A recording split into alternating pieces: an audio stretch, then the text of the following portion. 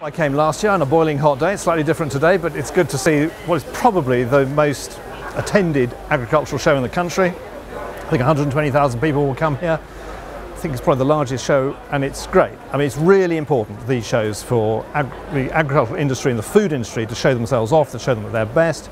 Got all these wonderful cattle here. So we've got a problem with the beef industry at the moment, with prices very low.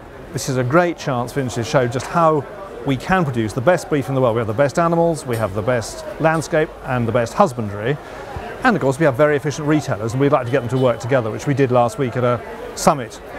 But I think the other way, it's very interesting for the public to see what's going on in the farming industry and see the latest technologies. I was in America exactly this time last week, pushing British exports of beef and possibly opening up the lamb market long term, but also looking at technologies. And that's the future of the farming industry. So I want to make sure that the UK is the centre and is the world centre of advanced agricultural technology.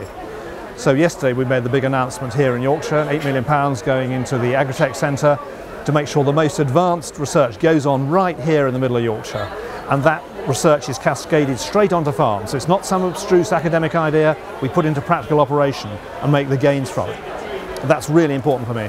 Today, of course, we announced also £19 million of our RDP, which goes to individual farms. That goes to 2,500 farms.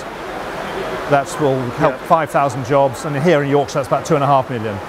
So that's up to £35,000 per farm.